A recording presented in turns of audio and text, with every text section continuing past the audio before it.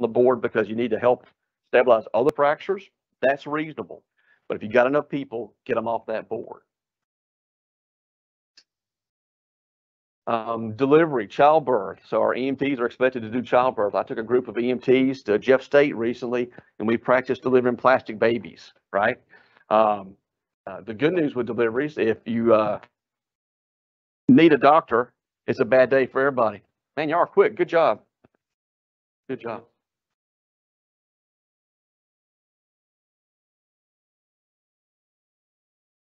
But we do expect our EMTs to be able to deliver babies, right? So that's kind of crazy. We got docs again that do 12 years of education to do this.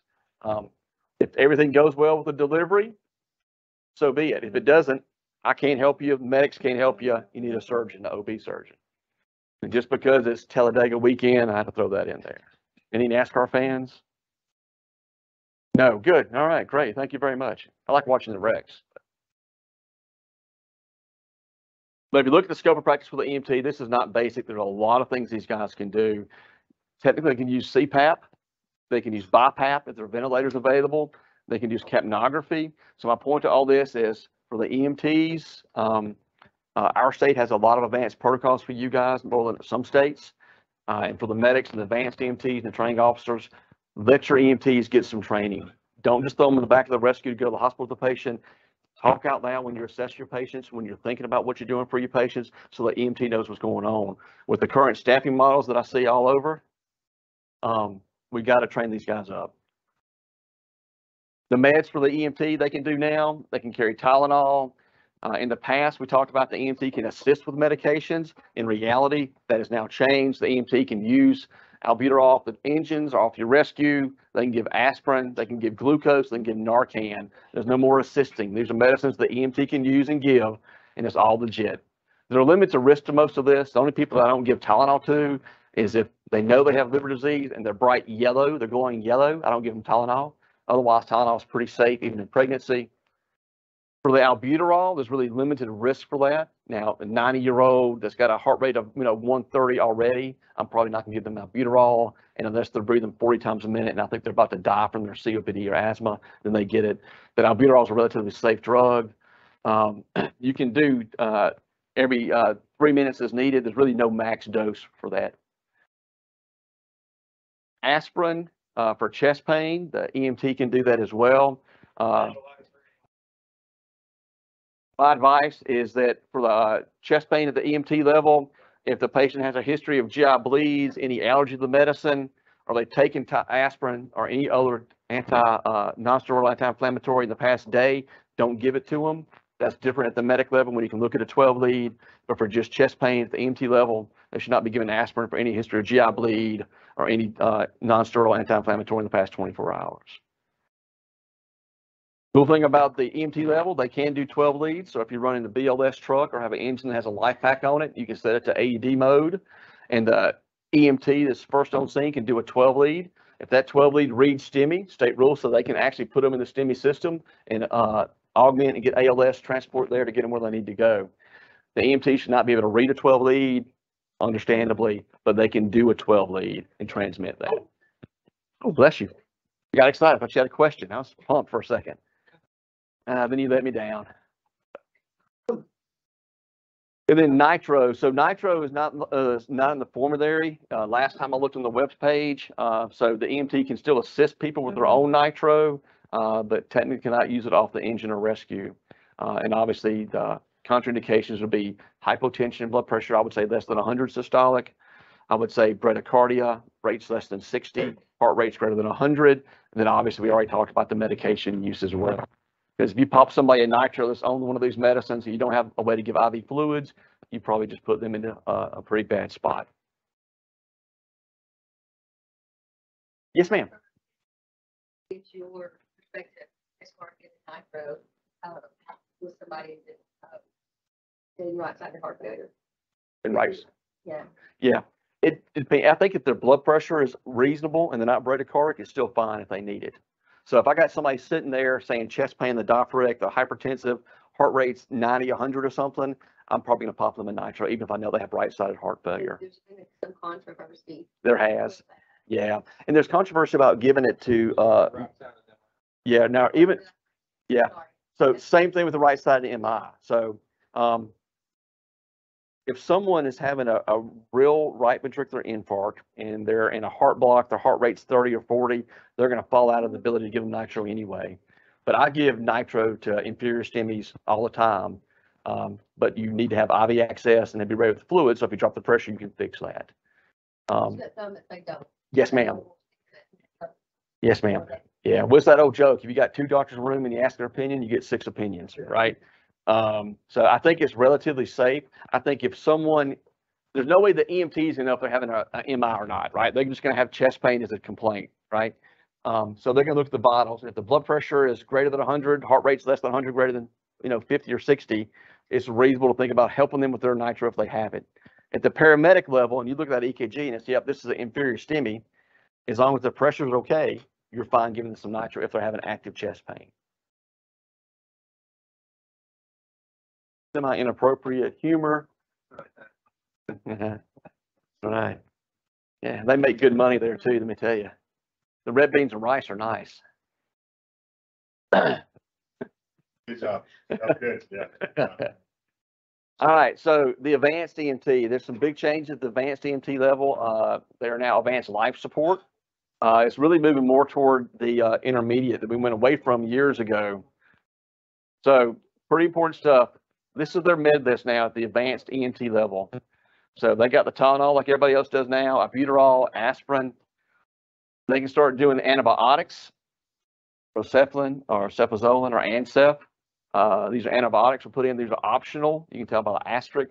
But it's like a penicillin type antibiotic that can be used for different things. Cefazolin or Ancef is used for skin infections for the most part. That's a good drug for open fractures. So if you got somebody who's got an open tib fib, nasty wound, and you know you're going to be an hour and a half away from the hospital, yeah, they need a couple of grams of Ancef. May help prevent them from losing that leg. Ceftriaxone or Rocephin is a broad-based third-generation cephalosporin. We use it for UTIs. We use it for, I'll just talk about the dose. We use it for urinary tract infections, and we use for community-acquired pneumonia. It can be used if you have a real bad weekend at Talladega, right? So it can be used for a lot of things as well. Most thing that we put in the protocol for is be used for sepsis. So you think about someone who has sepsis, it's the person who has a source of infection, who is now tachycardic, hypotensive, altered. They have a big risk of dying pretty quick with you. However, I think my argument would be that these people need aggressive IV fluid resuscitation, maybe pressure support with push dose epi or dopamine or whatever else you're carrying. If you're going to use Rocephin, my advice would be make sure the hospital that you transport to knows that you're doing that, because there are some core measures at the hospital that they have to do to bill Medicaid, Medicare to get paid for this patient care, such as getting blood cultures and time to antibiotics, and make sure they're okay with you doing this so that you're all on the same page so you don't burn any bridges with that. If you have somebody that you know clinically, you don't have a doubt they're in septic shock, yeah, you're going to manage the airway, you're going to sit them up, give them fluids, think about controlling the low blood pressure, and if you got the Rocephin, they're going to get that at that point. Just remember that the more we give people Rocephin that don't need it, the more resistance we get, and at some point, the antibiotic won't be useful anymore if we jack it up. So we just got to be wise if we're going to do it. I'm not saying don't do it. I'm saying you just got to be wise. Most of the places that I'm working as a medical director, we're not carrying Rocephin at this point. I do think that carrying the cefazolin or Ancef is reasonable for those open fractures. Low risk, high benefit, and may preserve a limb that way. And this is just talking about how you manage shock. It's in the protocols. Again, it's ABCs, aggressive IV fluid resuscitation. We talked about the antibiotics. And then you got different ways to control hypotensive. You can do push dose epi as long as you know how to correctly do that. If you don't, I would recommend practicing before you do that. Practice at the station before you go out and practice on your patients. Dopamine is still out there. We used to use dopamine a lot for sepsis in the hospitals.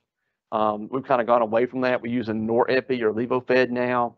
But if you got dopamine, dopamine still works regardless of what the hospitals say. There was one question. Yeah, so If you look, it talks about continued signs of hypoperfusion, repeat fluid boluses, if no history of CHF or signs of fluid overload. And I would say my advice for places that I'm working is I would continue aggressive fluid resuscitation as long as I don't see signs of fluid overload. There are a lot of people that have right-sided heart failure that can tolerate fluid. There are people that have heart failure that can tolerate fluid because they're dehydrated. If they're sitting upright, they're gurgling, their sats are low, they don't need IV fluids, right? If the blood pressure is low, they look like dirt and they're not gurgling, they need IV fluids to get that blood pressure up, okay? Don't stay on scene for an hour and a half to give them 2 liters, but starts the fluid, don't be concerned about giving them a liter or 2 if you have to, unless they're gurgling. And that's not a medical term, gurgling. All right, tough crowd. Thank you for smiling, Dr. Payne, or Dr. Brown. I was thinking, what is the actual term for it? For gurgling? I think it's gurgling. I have no idea. I think you can say they have rails and all lung fields maybe, but gurgling is bad. Glucose, the advanced EMT can give glucose if you can find it. D10, D25, D50, whatever you got. Benadryl. So advanced EMT can give Benadryl. Benadryl is over the counter orally. Everybody uses it, thinks it's a pretty safe drug. And for most things it is. But when you give it IV, there are some risks to this. Benadryl is an old generation antipsychotic.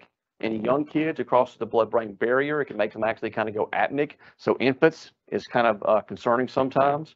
And then older folks, if you give Benadryl to, can make them get delirious. They can go from being normal active, have a little rash. You give them a big dose of Benadryl, now they're confused and altered. They're walking around, they fall, they break their hip, have bad problems with that. So remember, every drug has a risk and a benefit.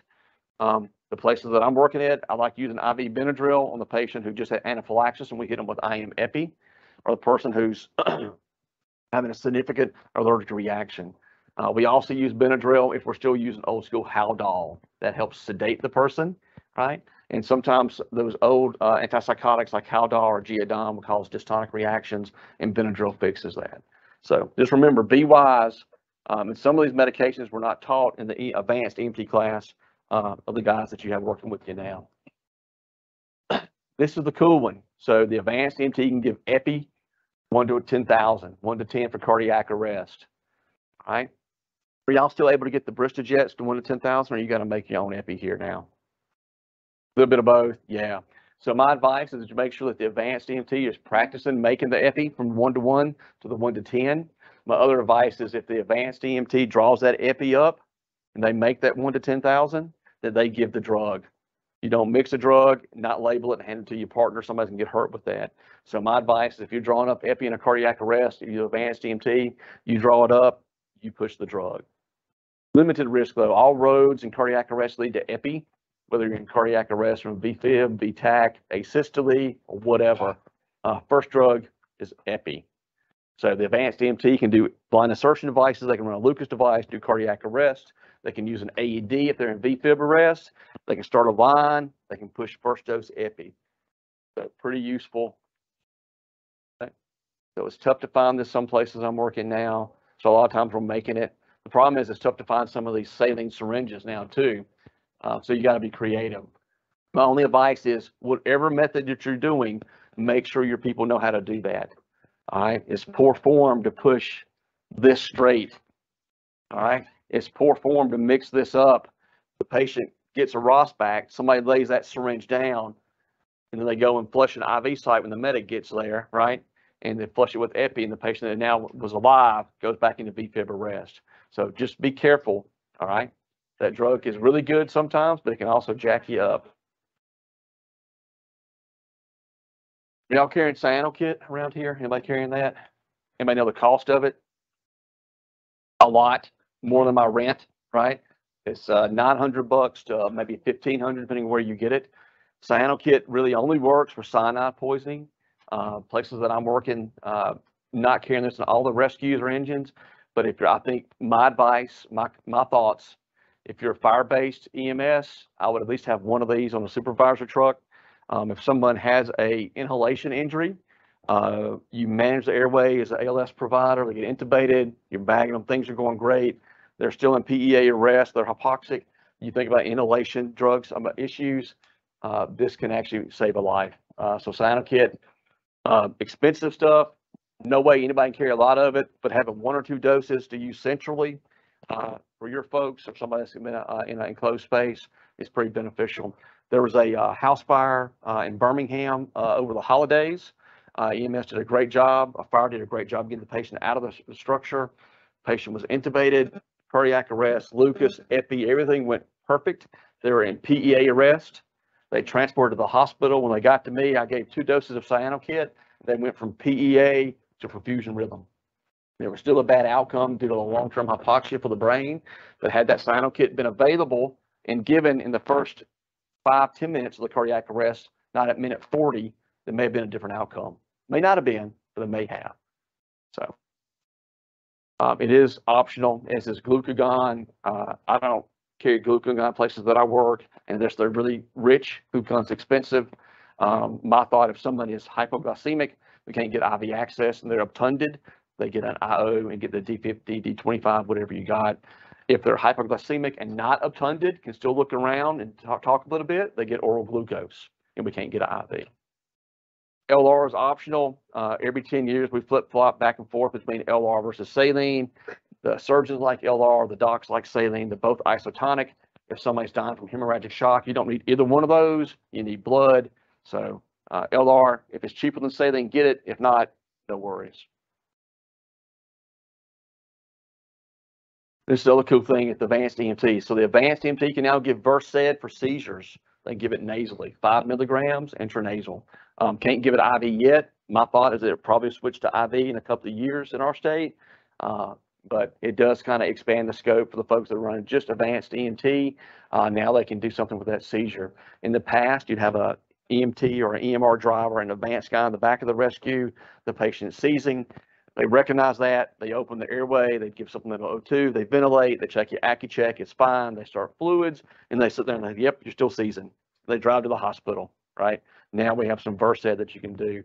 Remember, once you give somebody Versed, after they stop seizing, they're going to be tired and have respiratory problems from being postictal.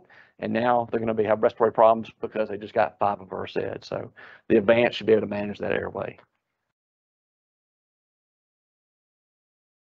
Solumedrol, this stuff is required. It is $7 to $8 a dose, I think. So how you manage that depends on your finances. Solumedrol is a steroid. It's useful. My advice is I use it post anaphylaxis, post that IM epi they get, and post the Benadryl. They can get Solumedrol to help with that because they were very sick. I was concerned about their well-being. The other people that I use Solumedrol would be folks who have bad asthma or COPD that make me uncomfortable. So the guy breathing 40 plus times a minute, big worker breathing, can't speak in a couple of word sentences. Once he gets NEP treatments and IV access, I'm thinking about magnesium, right? And then I'm gonna go ahead and pop in with Solumedrol. People that don't need Solumedrol, as pregnant people and diabetics, you give somebody Solumedrol that's a diabetic, it's gonna shoot their glucose up. Now, if they are sick and they're dying in front of you, they still get the Solumedrol. We'll fix the hypercalcemia later. If they're pregnant, you don't want to give Solumedrol. It can jack up the growth of the baby. But if mama's about to die in front of you from asthma or allergic reaction or anaphylaxis, they get Solumedrol. Does that make sense? Everything we do is risk to benefit. There's a risk in everything we do and a benefit. Talked about Solumedrol. Racemic epi can be used kids with croup, upper airway edema. Sometimes adults with angioedema, I'll use that as well. You can buy it in a 2.25% solution, or you can make your own. The way you make it for peds is in our protocols. It is correct. It's 3 milligrams or 3 cc's of 1 to 1,000, and just squirt that in your nebulizer and let it ride. Okay. I've been underdosing for years. I still use about 0.5 to 1 cc of that, but you can use 3. Thiamine. Anybody carrying thiamine anymore? Okay, so it's optional. Talk to your med director. Some folks still like it. I probably used IV thiamine twice in the past 10 years. We don't use a lot in the hospital anymore. If somebody needs it and they're not intubated, they get it orally. If they need it and they're intubated, we'll give it to them, but it's not an ER kind of drug much. Do you guys give thiamine? Yeah, it used to be you had to give thiamine before you gave somebody glucose. If they're malnourished, you give them thiamine. You did it for altered mental status. It really doesn't affect anything acutely. So places I work, I'm pulling thiamine, saving money to buy something else we need. All right. Toradol is a required drug. Toradol is pretty cool. It's a non-steroidal anti-inflammatory. It's like IV Motrin. I say that, but let me clarify. Do not give Motrin IV, okay? Do not crush it up and put it in the syringe and squirt it to your patients. This is an IV preparation. It's a pretty good drug for pain in young, healthy people, especially MSK pain. Anybody have a kidney stone in the past? They're good for kidney stones, all right? The problem with Toradol is a couple of things, though. One, Toradol is pretty tough on the kidney function. So people who have underlying kidney disease, 1 or 2 doses of Toradol could actually put them over the edge and make them go to dialysis. The other problem with Toradol is it's pretty bad for pregnancy. You don't want to give Toradol to anybody that's pregnant. So I trust no one anymore. So if I have women of childbearing age with pain, they don't get Toradol until I get a blood test or a urine pregnancy test to prove they're not pregnant, because Toradol is pretty bad. The other thing is in the deep South, especially in the Birmingham area, probably up here too, what people are high risk for having kidney problems? What kind of patients? Diabetes, hypertension, obesity, and older people. Do y'all ever take care of those kind of people? Yeah, you laugh. Yeah, that's 98.3% of our patient population. Those folks are high risk for kidney disease. So those folks, I don't give a Toradol to until I know what the kidney function is. My point is, if you got a young, healthy person with an ankle fracture, yeah, Toradol is wonderful. Other folks, be considerate, be concerned about kidney function. I'm actually making Toradol category B most places I work, where there's a high risk for kidney disease, these people. The other thing is I cut the dose down to 15 milligrams and not 30.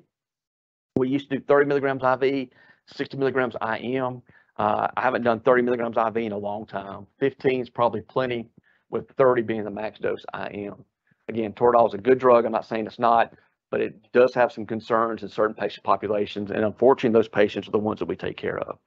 So, and that's, I'm not saying to do that. It's your place. I'm just giving my advice on that and my thoughts. So I show this picture a lot for you guys that watch online. You're probably sick of it, so I'm sorry. This is a neck. That's the ear. This is not somebody's groin, okay? So that's a big neck laceration. And when you think about managing this on the scene at the EMT level, if that is bleeding out, all hands are on deck. Gloves are on, fingers in the hole, getting ready to pack the wound, stop the bleeding. At the advanced EMT level, now they can actually go in and give TXA. It's category A. I know that I had some calls last week. The protocol has been updated on the webpage. This is category A for hemorrhagic shock. So the person with a mechanism of injury, some reason that make you think they can bleed out, neck wound, right? Who was unstable gets TXA. I think the state defines unstable as tachycardic rates greater than 120, tachypneic, respirations greater than 24, hypotension, blood pressure less than 90, or signs of cardiovascular compromise. So I would say don't spend 5 minutes checking a blood pressure. If I saw that wound, he's bleeding out, I know he's going to be unstable. So hands are on deck. I'm moving toward the rescue to head to the hospital. He needs a surgeon. Somebody starting a line and pushing the 2 grams of TXA as we move to the hospital. TXA is low risk, high yield, especially in places that are far away from a trauma center.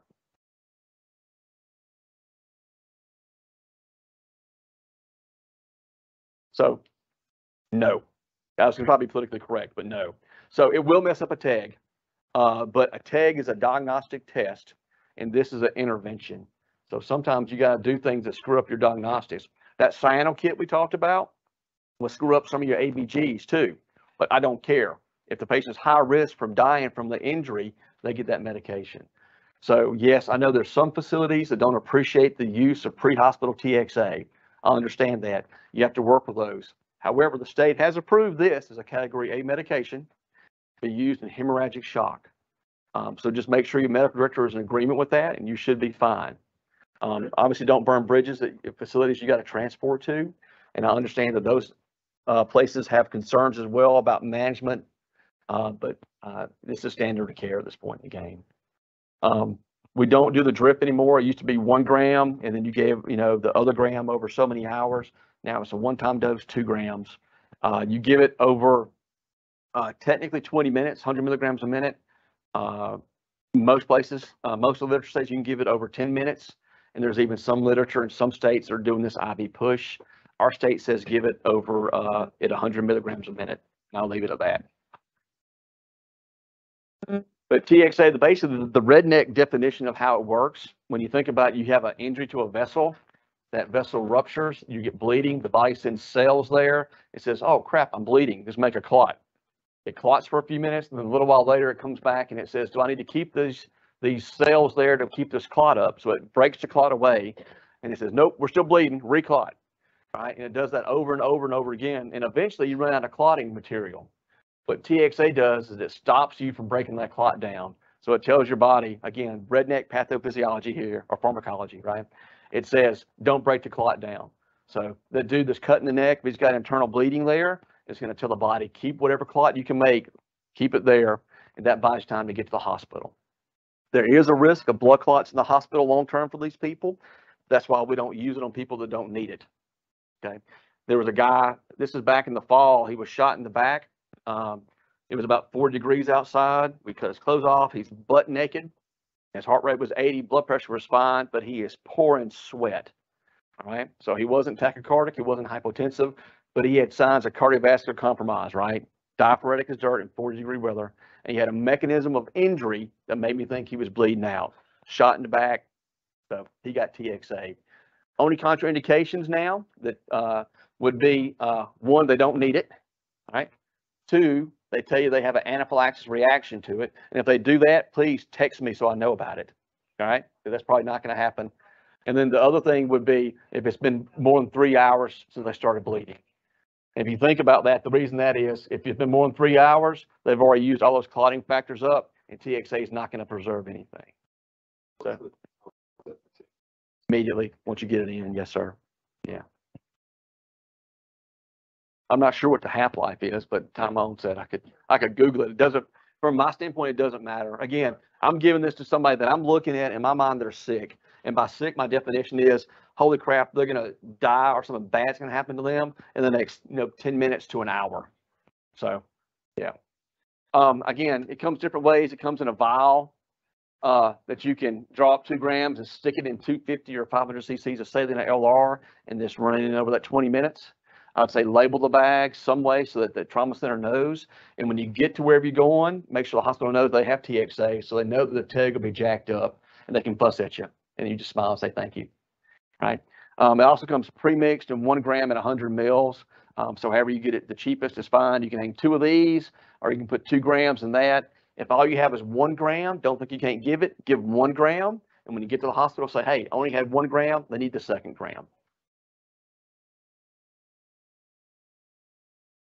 But this was updated on the state website the other day. The previous kind of talks I've done talked about this. It was not. But again, if you look at this, consider TXA advanced, intermediate, paramedic, or critical care.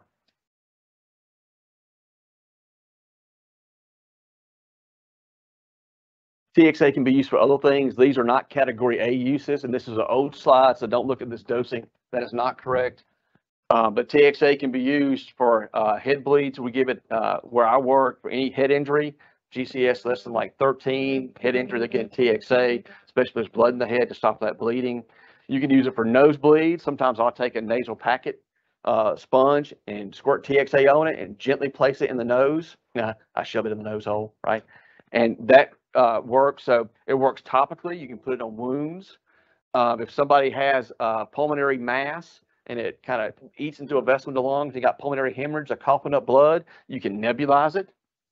It can also be used for angioedema. There's some data that people who take ACE inhibitors like the lisinopril, fosaprepitant, and they get the tongue swelling from that you can give them a gram of TXA over about 10 minutes, and it can reverse that. So those are all category B. You'd have to call your med control to get approval for that. When I'm working, the folks that I work with know that some of those things are reasonable, and we'll say yes to that. But again, those are category B, not category A. Any drug that's in your formulary is an advanced EMT or a medic or an EMT. You can give it. It's category A as the protocol is written. It's category B if you call and ask for orders for it. Just like magnesium years ago, we used a lot of mag for respiratory problems, but you had to call to get orders. Now it's in the protocols.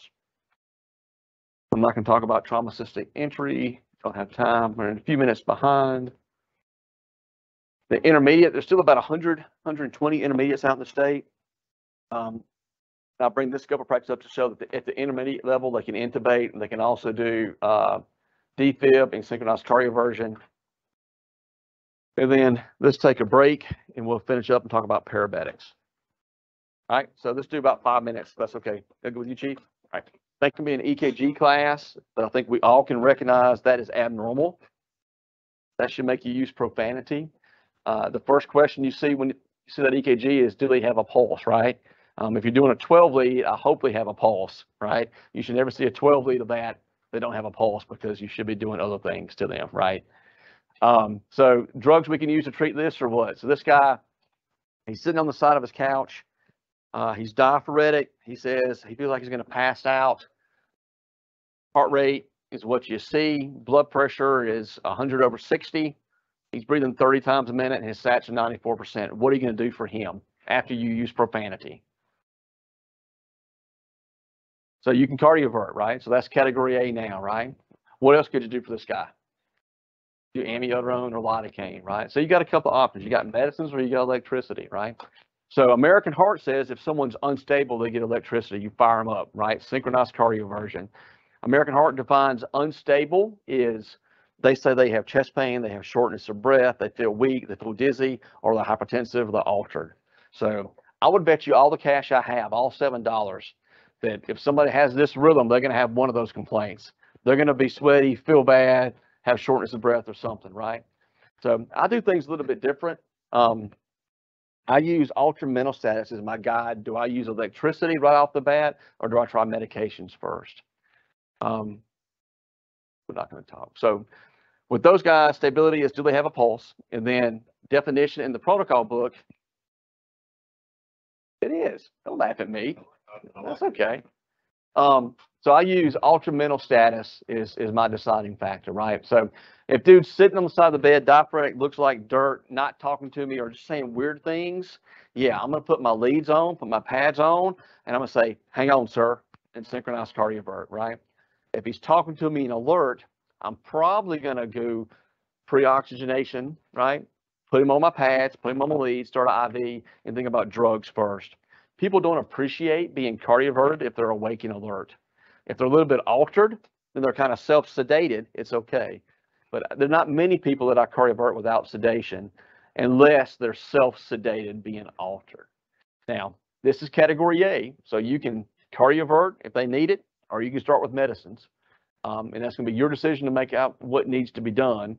But for me, personally, in the places that I work, my recommendation is if they're still alert and mentating well, I'm going to try amio or lidocaine first.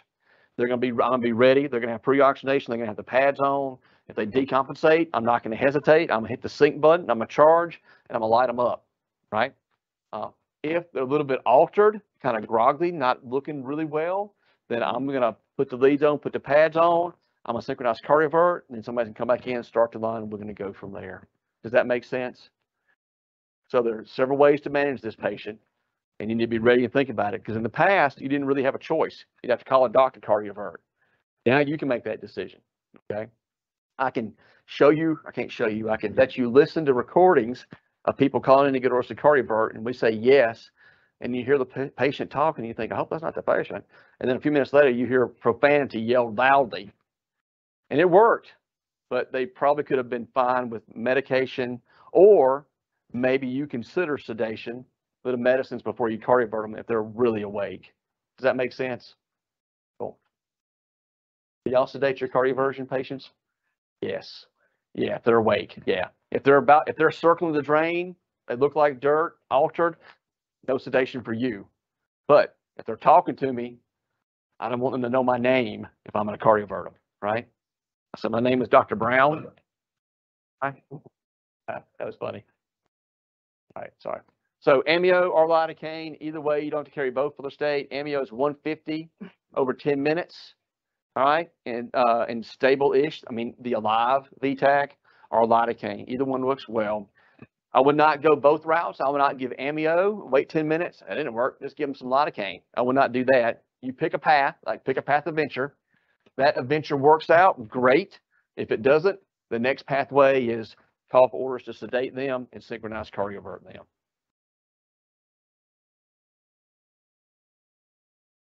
I do amnio because it's more versatile. So I can use amnio for AFib, RVR that's kind of unstable. I don't want to cardiovert them. I can use it for AFlutter or ATAC. You can use it for SVT, or you can use it for VTAC. Lidocaine is really just VTAC. So, yeah. I mean, maybe in the inpatient setting, but I don't care. That's not clinically appropriate from the EMS or ER side. Amnio is not good long-term. We don't do a lot of amnio drips because it's pretty bad on the lungs. So very seldom, if ever, do I do a amnio push, then a drip, or a lidocaine push and then a drip. I give the 1 dose push. If that works, great. I move to the hospital. I'm prepared to cardiovert if it comes back. If that 1 dose doesn't work in a few minutes, then I'm gonna probably call and get orders to sedate and zap them. Can't say zap, and synchronized cardiovert them. So if I'm not a big fan of the drips. And again, most hospitals aren't doing long-term amnio drips. Now there's the exception. Some folks you have to, but for most people that managed is pretty good. What are the 2 most common causes of VTAC or VFib? You can't say death. That's the outcome of what happens when you get it. So ischemia. So somebody's having a big freaking STEMI or STEMI bad heart disease. So you push the amnio or you shock them and they get better. You do a 12 lead and it says STEMI, you got your answer, right? All right. The other problem, the thing that causes this is structural heart disease, congestive heart failure. The bigger your heart gets, it stretches out, it jacks up the conduction pathways. Again, that's redneck pathophysiology, but they're a higher risk to having VTAC and VFib. That's why we put internal defibrillators and pacers in people with congestive heart failure, because they're high risk for going into that. And that's why I also think, my opinion personally, is that while we're seeing less VFib, primary VFib arrests in the communities, because we have all the people with bad heart disease that now have internal defibrillators. So now instead of them dying and going to VFib, all right, they go into VFib, they get shocked internally, and then they call us, hey, my defibrillator just went off. Like, good, it's supposed to. Say thank you. All right. Who likes cats? Nobody. Good answer. All right. Adenosine used to be Cat B for SVT. Now it's Category A. All right. So narrow complex tachy that's regular. Adenosine is a good drug. How do you know if this is regular or irregular? Trick question.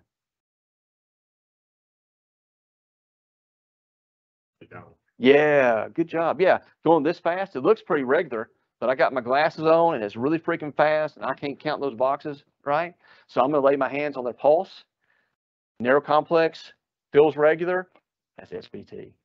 Touch the patient appropriately. Touch the patient. Somebody said, Dr. Ferguson told me to touch the patient. Nope.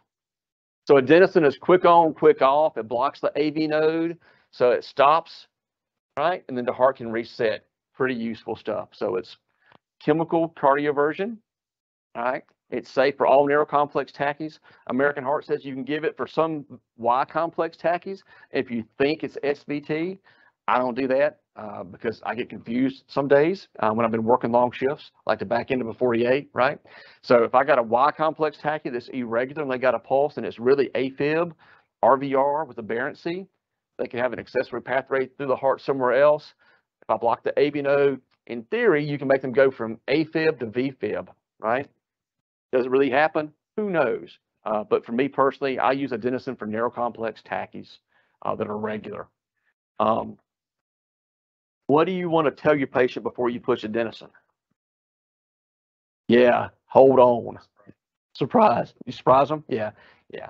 So I usually try vagal maneuvers first, have them blow on the thumb, blow on the syringe, you have them bear down. I don't do that new thing where you have them blow on a syringe and throw their feet up in the air, do all that stuff. Most of my patients are too big to do that. And if I throw them off the stretcher, then I got to pick them back up and I can't do that. So blow on a syringe, bear down. If that doesn't work, I'm going to start a line and push adenosine. I try to put them onto leads, hit print. So as I run this, we can go back later and look at it and say, oh, actually it was atrial tachycardia, not SVT. We can do some diagnosis. But in reality, the goal is to fix this rate. So adenosine, start the line. As I push it, I kind of reach down and say, you can feel like dirt for a second, sorry. And then, right? They should moan and groan. They should complain for a second. You should always see this pause. If you don't see the pause when you push it, the medicine did not get to them. All right. What's the dose of adenosine? Yep, 6, 12, and 12. I usually do 12 the first time in the hospital, but I think for you guys, it's still 6, 12, and 12. But it's category A, all right? Really limited risk to this drug. Everybody likes to put them on the pads because we all freak out because they go assistantly for a few minutes. That's fine. But I've not really ever seen a bad outcome with this. Occasionally I push adenosine and then I see what looks like flutter waves or baby VTAC, right? And I go, oh, that wasn't SVT, that was atrial flutter. Diagnosis made. But did it hurt the patient? Didn't hurt them. Same thing with AFib, right? We talked about aspirin earlier at the paramedic level. If somebody's having a STEMI, I give them an aspirin. The only reason I don't give them an aspirin if they say they have anaphylaxis to it. If they say I took an aspirin 2 hours ago, I'm like, good, thank you very much. Here's another one. I don't trust patients. I've been tricked. They may have taken an oxy or Norco or a fentanyl tablet or something weird, right? I don't trust them, all right? No aspirin in a STEMI is bad. 2 aspirin, meh, it could be bad, but it's worse if you don't get one, right? So STEMI patient at the medic level, get an aspirin. Atropine. So again, we're not going to talk about EKGs, but atropine is great for bradycardia. I know a lot of folks don't like it because it doesn't work a lot of the times, and I agree. Sometimes it doesn't, especially with high-grade heart blocks. But there's really no risk to it, and it's easy to use, and most medics are very comfortable with it. So somebody's got a heart rate of 40, they're symptomatic. They got to be symptomatic too, right? Heart rate's 40, a little bit altered, hypotensive. I'm starting IV fluids. I'm getting an AccuCheck, sitting them up. I'm going to pre-oxygenate them. I'm going to pop one of atropine. If that works, great. I high-five my partner. If it doesn't work, I move on down the road, right? Calcium is another great drug. Calcium increases intracellular calcium, so it increases heart rate and blood pressure normally. The other thing with calcium is it's used to treat what? Just really hyperkalemia. So hyperkalemia causes slow and wide rhythms. This is really hyperkalemia gone wild. So the first thing you think about is, does this patient have a pulse, right? So if you're doing a 12 lead, I hope they have a pulse. So 12 leads like this is hyperkalemia. And then that's the patient that's diaphoretic, grunting, and almost dead. Then it's a big STEMI, right? But that's hyperkalemia. So calcium is category A in hyperkalemia. When you see slow rhythms, I think about drugs, electrolytes, or ischemia causing this. This is one of my favorite slides coming up, but the way you manage this hyperkalemia is calcium. It's the 3 S's. You stabilize the membrane, right? What's another drug you can give after calcium? What drug would you give? Albuterol. So albuterol starts shifting the potassium back into the cell. It's 20 milligrams. That's a big freaking dose. So you're going to dump 4 to 8, depending on your strength of albuterol in there and give them a neb treatment. If you have the dual nebs, the ipratropium bromide or Atrovent and albuterol, same thing. Give them 20 milligrams of albuterol portion. It's not going to hurt them. Sometimes you see that EKG start changing as you're doing the neb treatment. Works pretty good. The critical care folks, the folks in the hospital would do insulin and D50. That's not for us in the field, most of us. And then the last thing we want to do to get the potassium down is we remove it or excrete it. We do that by dialysis. And we also can excrete it by giving you a medicine that makes you have diarrhea. That is my favorite slide in the world. K-Exolate we use in the hospital. If you're doing an interfacility transport, make sure you're not giving K-Exolate before you start transporting because your back of your rescue is going to be bad. There's some new drugs out there. How you say that? Lokelma or something? Have y'all used that much in the ER? A few times? Yeah, I'm not a big fan of it. The nurses hate me if you give that because they start all pooping. So you can usually manage sir? Yeah. It's a contact thing. You touch the box, you start pooping automatically. Usually you can manage hyperkalemia medically. The calcium, the albuterol, just repeat that until the EKG gets better. All right. That's the female. Okay. So this is hyperkalemia here. The machine, again, for those of you that watch our EKG stuff, don't trust your machine. This says STEMI. Yeah, maybe. But this patient was also fluid volume overload, missed dialysis. That's their EKG. They get calcium, they get albuterol, they get IV fluids, just a little bit because they're dialysis. They got more calcium, more albuterol, and that's their EKG fixed a few hours later. So you can actually fix that before you get to the hospital if you're fairly aggressive with it. But you got to be able to recognize it first. So, and then dopamine, again, this is Cat A. I like dopamine for bradycardia It's quick and it's simple. Spike the bag, hang the line, open it up, give it a minute to run. If your patient gets better, great. Slow it down to 10 mics per kilo per minute. Break out your cheat sheet. If they don't get better, not so great, but bring out your cheat sheet, throw it down to 10 mics per kilo per minute, and move on down to your next drug. Push dose epi probably works better for most people. But again, if you're going to be doing push dose epi at the paramedic level, make sure you know how to mix it up. Giving somebody half a milligram of epi 1 to 10 changes them from bradycardia to tachycardia, ventricular tachycardia. And it's pretty cool. You get to shock somebody, but it's bad for the patient, right? So just the algorithms in the books. Remember, the protocol book should not be your only source of knowledge, just like EMS Challenge should not be your only source of education. There are a lot of resources out there. This should be kind of a guide so that you know what you can do that's Cat A versus what you got to call for. So this is all Cat A stuff at the paramedic level, which is great if you know what you're doing. If you don't know what you're doing, it's time to figure it out, right? And you can still call med control. Just because you don't have to doesn't mean you can't. If you have a question, call for help, phone a friend before you hurt somebody. And then pacing. So I use, for my patients that I'm going to pace, same thing like we talked about for cardioversion. My threshold to pace first versus medication is mental status. Obviously, they got to have bradycardia. They got to be symptomatic, low blood pressure, feel like dirt, not doing well. If they're completely altered and gorked out, and I'm thinking about bagging them, I'm probably going to throw the pads on and try to pace immediately. Very reasonable. Okay, if they're still talking to me, I'm probably going to start my fluids and my meds first before I make them cuss me at 60 beats a minute. But before you pace somebody, make sure it's not hyperkalemia, because if you pace hyperkalemia, you're not going to figure out later on down the road you're going to kill somebody. Talked about that. ABCs, atropine, calcium, dopamine, epi, pace. Most people that I pace, I end up intubating as well. Diltiazem is a calcium channel blocker. It's optional. Most places I work, I'm not going to let folks do that just because I think that AFib, RVR that you control with DILT, you got to look for the underlying problem. So usually they're septic, they're febrile, or hypotensive because of the fluid volume status. You look for those reasons first, and then you can slowly add DILT. The good news is that the diltiazem dose that we have is fairly low. So if you were using it, most folks would be fine with it. But AFib, RVR, I know it's AFib, not because the machine says so. I know it's AFib because my hand is on their pulse and it's irregular. And I just defined AFib, RVR. In the past, we talked about in the hospital how we control this stuff. It was based upon time. So AFib decreases cardiac output. It puts you at a high risk for throwing clots, having a stroke or a PE. So if somebody had AFib for more than 48 hours, a lot of times we control the rate to slow the rate down. We give them blood thinners, and then we have the cardiologist fix them a few days later so we don't throw a clot. If it was less than 48 hours, then we'd say, okay, maybe we will synchronize cardiovert you, sedate you, give you other drugs that can fix that rhythm. And that was kind of old school. It was kind of confusing at times. Depending on which cardiologist you talk to, which book you looked at. In reality, most of the time now, we're going to do rate control in the hospital, control that rate, make sure nothing else is going on with them, fix the underlying problem, and then go back to cardiologist a few weeks later and get an ablation to fix the AFib. But even then, most folks that get ablated for AFib will come back a few years later and be an AFib again. It's just a pretty common dysrhythmia.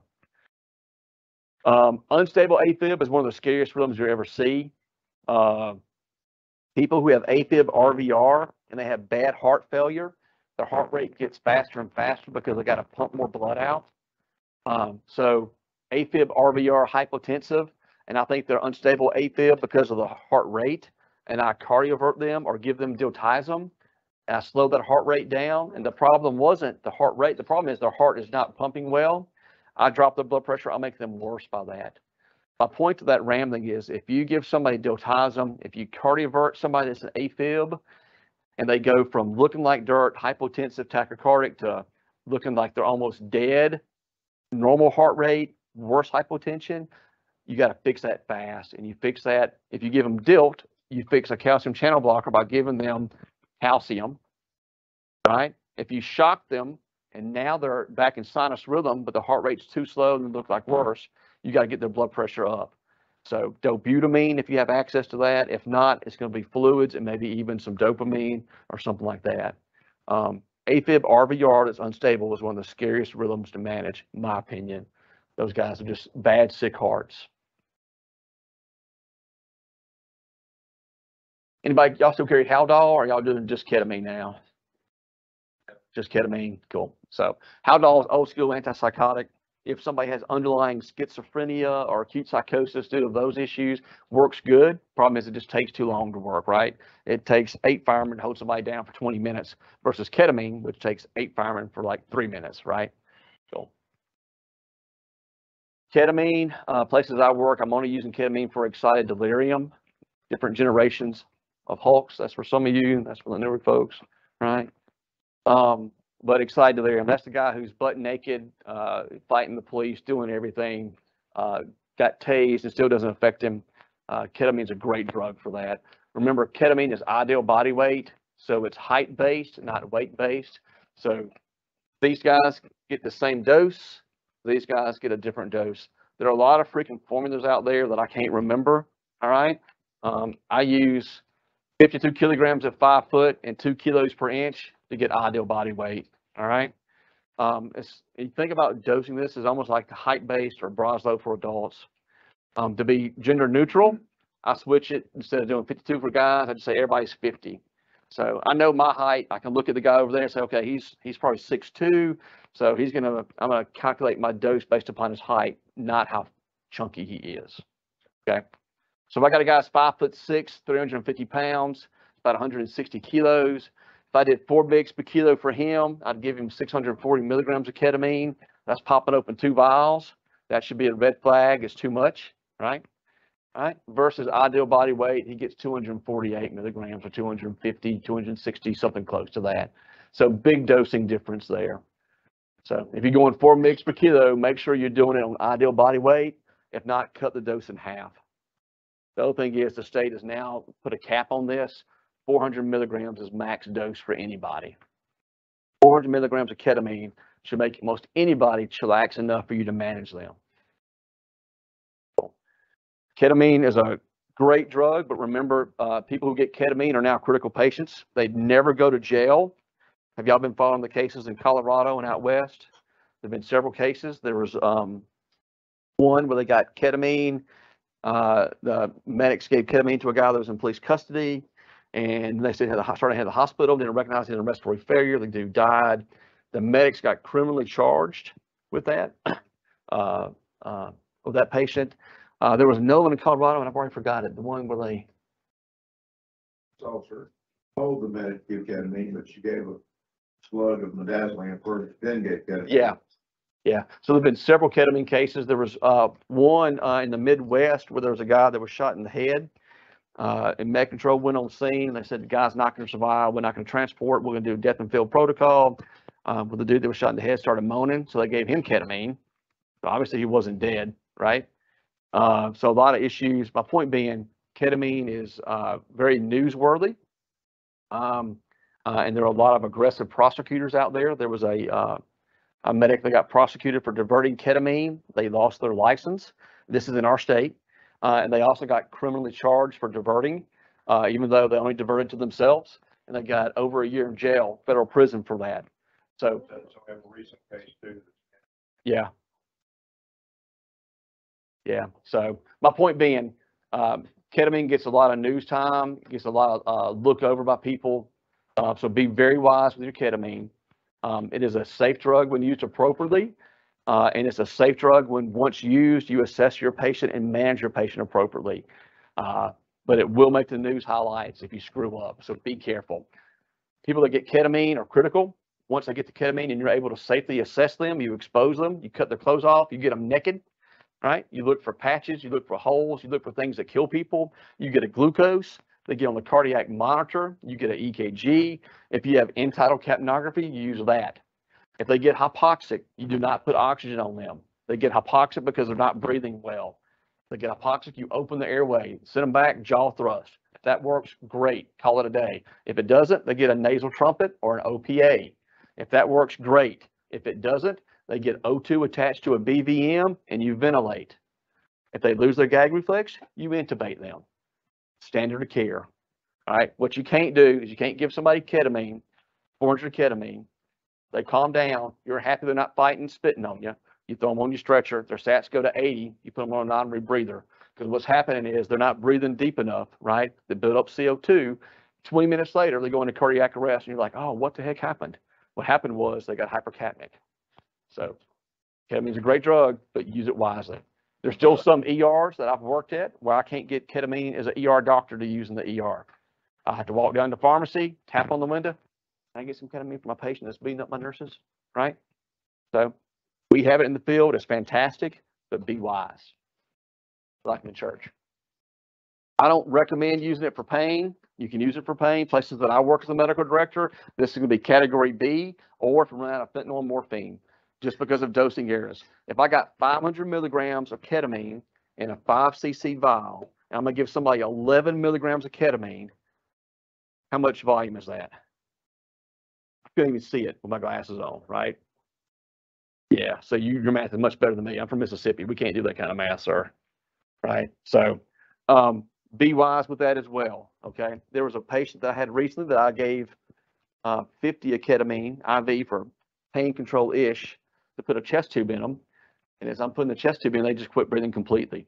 Remember, our patients are not NPO past midnight, right? They're not prepared for these things. They've probably been drinking beer, smoking some weed, doing some fentanyl, and we add a little bit of ketamine on them, we can push them over the edge. So this is the cheat sheet that I use where I work.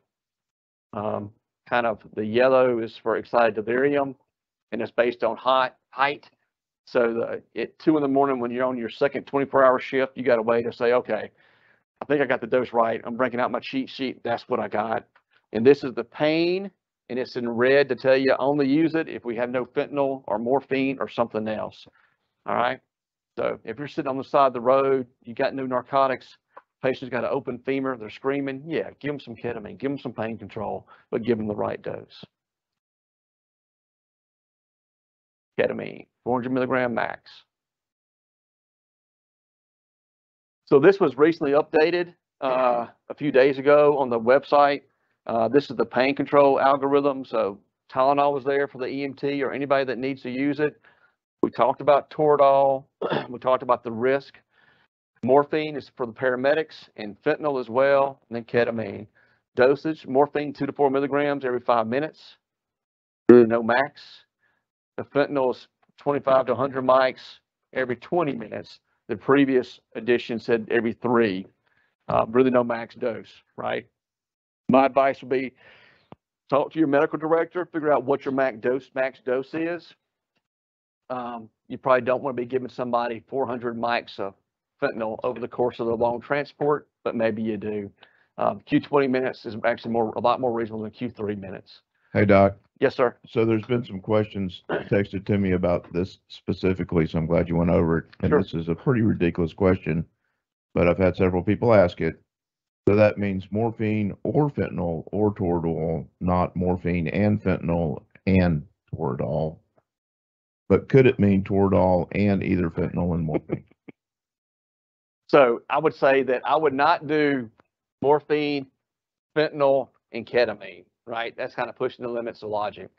If you give somebody a little bit of Toradol and they fit the bill, that young person, healthy, no kidney problems, right? You give them some Toradol, doesn't work, 15, 20 minutes down the road, sure, go back and give one of these. But I would not do 4 morphine, 100 of fentanyl, 5 minutes later, 4 morphine, 5 minutes later, 4 morphine, and then at 20 minutes, 100 of fentanyl. That is not the way I interpret that. I would say the ideal situation is the medical director where you work, you have a face-to-face, or they kind of give you an idea of what they want to do, so we're all on the same page. Does that make sense? What if somebody is on has an opioid use disorder, and they're on chronic naloxone or Suboxone, and now they're in a car wreck and got an open femur? Say they're 30, got an open femur, car wreck, you got a 40-minute transport. They need some pain control, because even folks who have chronic pain and use opioids can have injuries that need pain control, right? Can you use morphine or fentanyl for them? Probably not, because they're already on drugs that kind of reverse the effect of that, right? So that person may get a little bit of Toradol and then get some ketamine. And that would be an exception to my rule where I work, where you don't use ketamine. Okay. And that's still, this is all category A for you guys.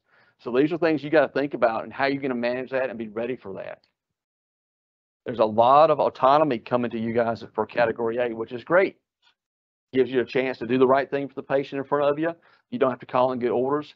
It's not based upon which doctors at the hospital when you call. It's based upon your knowledge and what the protocols state. But there's also a lot of responsibility that you don't screw up and hurt somebody. So we're also getting a question about ketamine and respiratory depression. Yeah. So apparently there's some academic literature that explicitly says that ketamine doesn't remove or reduce respiratory drive, but that doesn't seem to line up with what we see in the field. Yeah, I've seen that too, and I'm sorry, I don't believe it, to be honest with you. And the other thing is, you also got to think that some patients, some of these studies where people are getting ketamine and they're looking at respiratory drive, they're also not out there smoking weed, drinking beer, popping oxys, doing other things. So we have a different patient population. Again, the joke earlier we talked about, you get 2 doctors in a room, ask their opinion, you get 6 opinions. You're going to have other opinions as well. But I can tell you, I can show you cases where folks have gotten big doses of ketamine, they don't breathe. And there's a lot of literature to back that up. Yes, sir. I did have a patient that we gave ketamine to because the other way to control it and held on. Yeah. And he did put him on capnography, and then maybe 10 minutes into the transport, it alerted apnea. We were watching it, and then he turned blue, and we had to bag him through it. It took us like 10 minutes to bag him through it, and then after that, he was fine the rest of the transport. Yeah. So every drug has a risk and a benefit. Ketamine may be safer than other drugs that we use for excited delirium. It may not be, but you got to be prepared for that airway. Docs in the back, what do y'all think? Yeah. I agree.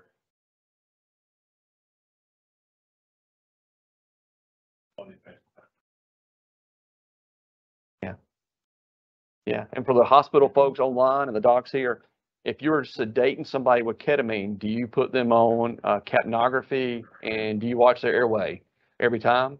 Yeah, so why do we do that? Because it can do that. It can sedate you too much, put you down. Okay.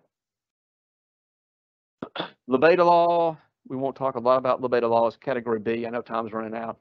Labetalol is an antihypertensive drug. From an ER doctor standpoint, hypertension doesn't scare me. What makes me uncomfortable is a patient who has other signs with their hypertension. So the 40-year-old blood pressure 260/140 that's gurgling, sitting upright, hypoxic, huffing and puffing. When you listen to them, they got fluid in the lungs and they're hypertensive. What do they need? They need CPAP, maybe some nitro. They're in heart failure, the fluid volume overloaded, right? They don't need a blood pressure drug. They need something to dilate them. If I want to control the blood pressure, I use nitro for that, right? The lady with chest pain, blood pressure 170/102. Again, I'm concerned about hypertension, chest pain, abnormal EKG. She gets nitro, not labetalol. The patient with right-sided weakness, been going on for an hour. You do your EMSA stroke scale. You recognize they're sick, they're having a stroke. Blood pressure is high. Are we going to give this person labetalol? This is an old slide here. Don't look at this one. No, right? Because if they're having a ischemic stroke, a blood clot, I want that blood pressure high to perfuse the brain. If they're having a hemorrhagic stroke, I want the blood pressure low. But how do I know? I have to get a CAT scan, right? I get it. We can tell sometimes. If I got a guy with acute onset of a headache, left-sided weakness, talking to me, I put him on the rescue, head to the hospital. Now he's kind of altered. I'm like, what's going on? Now he's not moving air and he's obtunded. Yeah, he's getting worse. He's got blood in his head. I get it, right? But for the most part, you can't tell. And even that scenario I just gave you, I'm not going to treat his blood pressure in the field. I'm going to manage his airway. I'm going to get an AccuCheck. I'm going to prevent hypoxia. I'm going to get to the hospital quickly to know my concerns. And me as the ER doctor, I'm going to scan him and I'm going to follow him to CT scanner. And if I see blood, second I see the blood, I'll lower his blood pressure. If I don't see blood, I'm not. Because you can actually make somebody worse by lowering blood pressure with an acute ischemic stroke. We give everybody having a stroke IV fluids, right? 500 cc bolus. Why do we do that?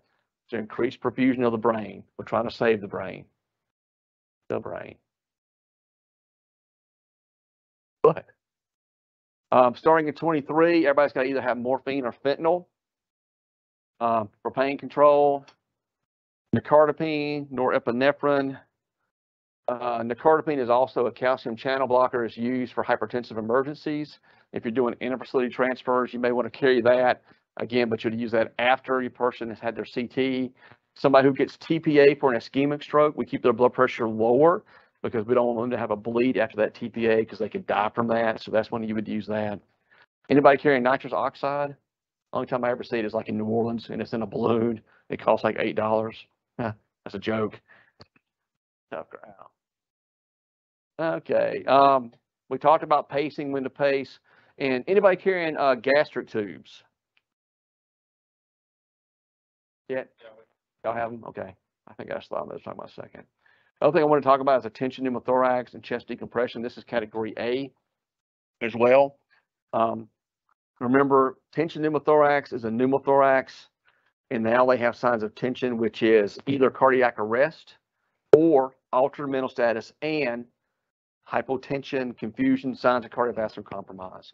So remember, altered mental status should be your guiding point for this, and they got to have a pneumothorax. So dude shot in the chest, diminished breath sounds, a little bit hypoxic, you throw some O2 on, you head into the hospital. Now he becomes altered, obtunded, drops his sat, and his heart rate goes from 140, 120, 90. He's got concerns for pneumothorax because he was shot in the chest. Now he has signs of tension. I'm going to needle that chest. I'm probably already pushing TXA, and I'm moving to the hospital. So you decompress a tension pneumothorax. When you get so much air in the lungs, it pushes everything over, decreases blood return to the heart. People can die from that. Anterior or lateral approach. I like the anterior just because I think it's easier. Folks in Alabama can be chunky, and you can be less chunky anteriorly. Some folks have a lot of space to go through laterally. The other thing that I've seen is people use the nipple line as the landmark of how low to go. And some people's nipple line are in different locations where they should be. So you got to go by the anatomical nipple line, right? You want to be really high and lateral. If you go too low, you put a needle in the belly, and that does not decompress the chest. And I know we're smiling about that, but I can show you x-rays of that, and that's poor form. So this is category A. If the patient needs this, do it, save a life.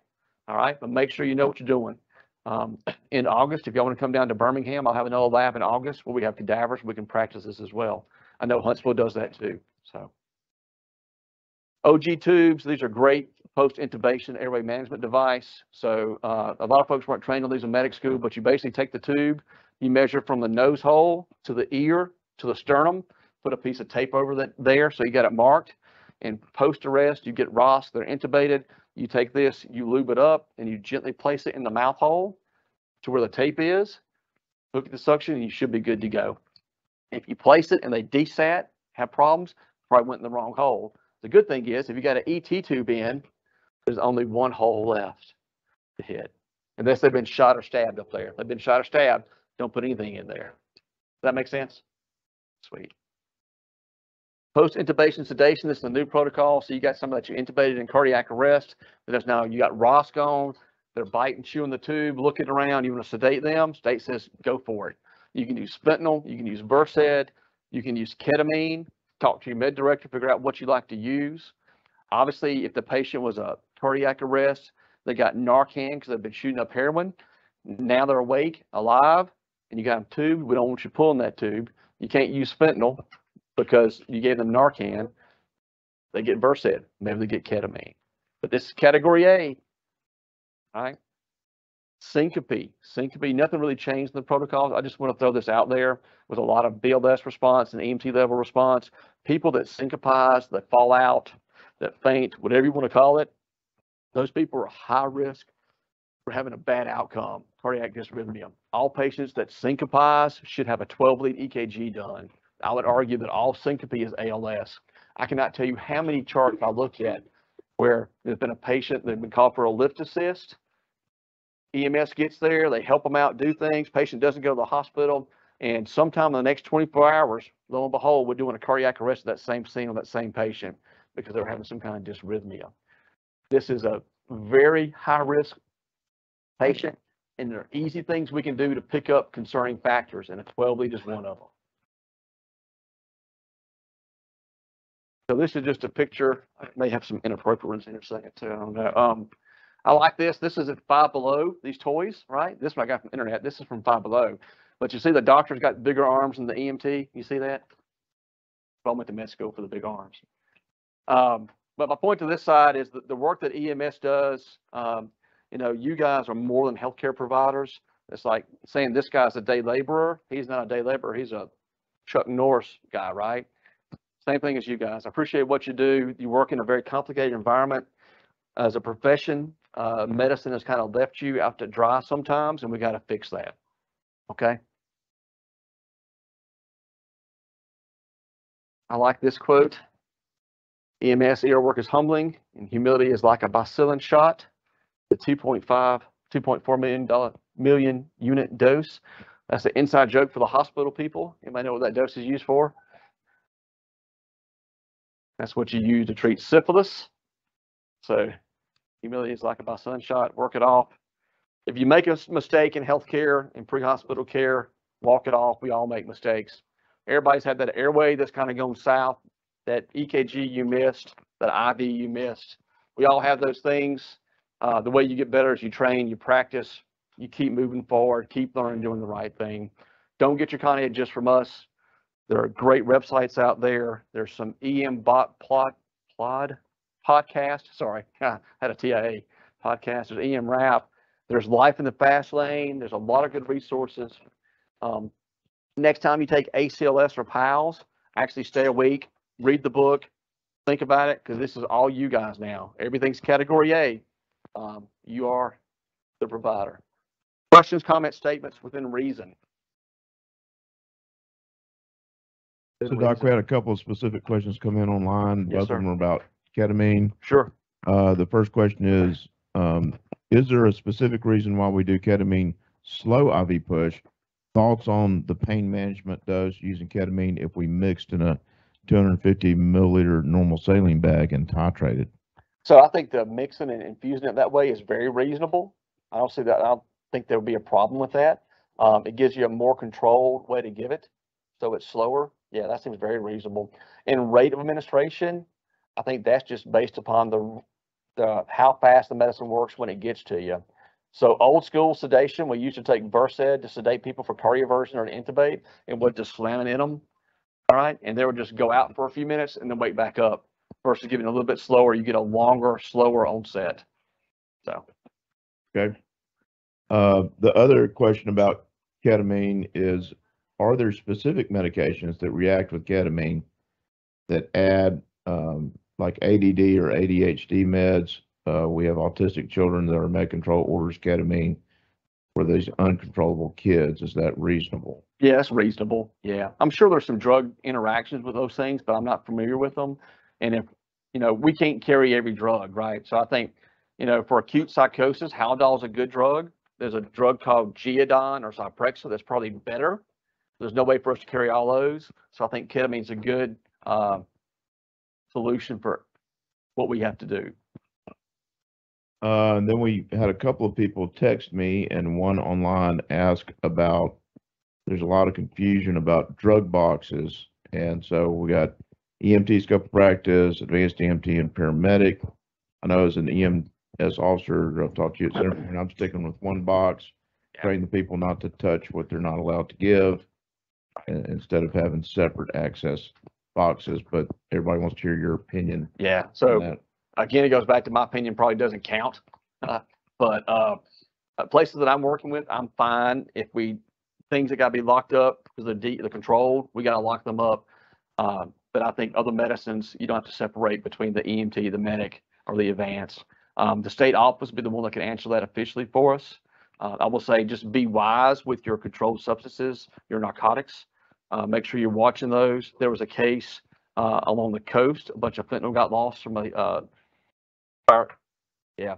But so just be wise with that. The other thing to think about, is the advanced EMT now has access to use Versed.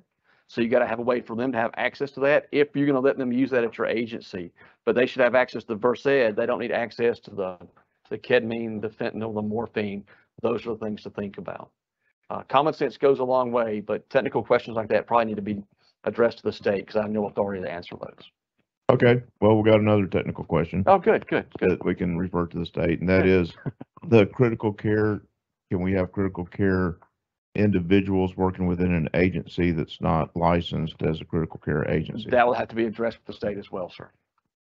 I have some thoughts on that. I know that things are moving forward, but the official answer will have to come from the state. Yes, sir. That's all we got I feel like I'm at the online. White House giving a briefing now. That's Yeah, pretty good. you're under the Whatever gun. the CDC says. Do we have any questions from anyone here in the classroom for Dr. Ferguson? All right, so we're going to do, hopefully do lunch in a little bit, and then at noon-ish, 12:30, I think is what we said. okay, we'll Well, start some labs. Skills lab, and we're going to do that down the hallway here in the big room in the auditorium.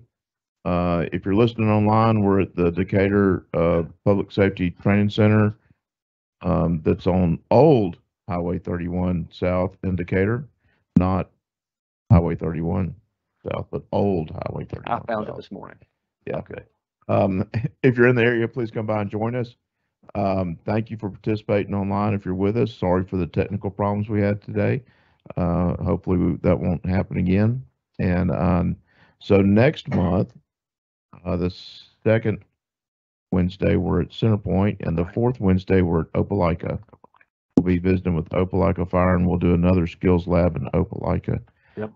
If you're in FDIC Jim's conference next week, please make an effort to see Dr. Ferguson speak. He has 3 sessions where he's speaking, and I'm speaking in one session. We have some other folks from Alabama speaking at that national conference as well. So please support your Alabama folks and come to their session and listen in. All right. If there's no other questions, we're going to end the virtual meeting, and thanks everybody for participating.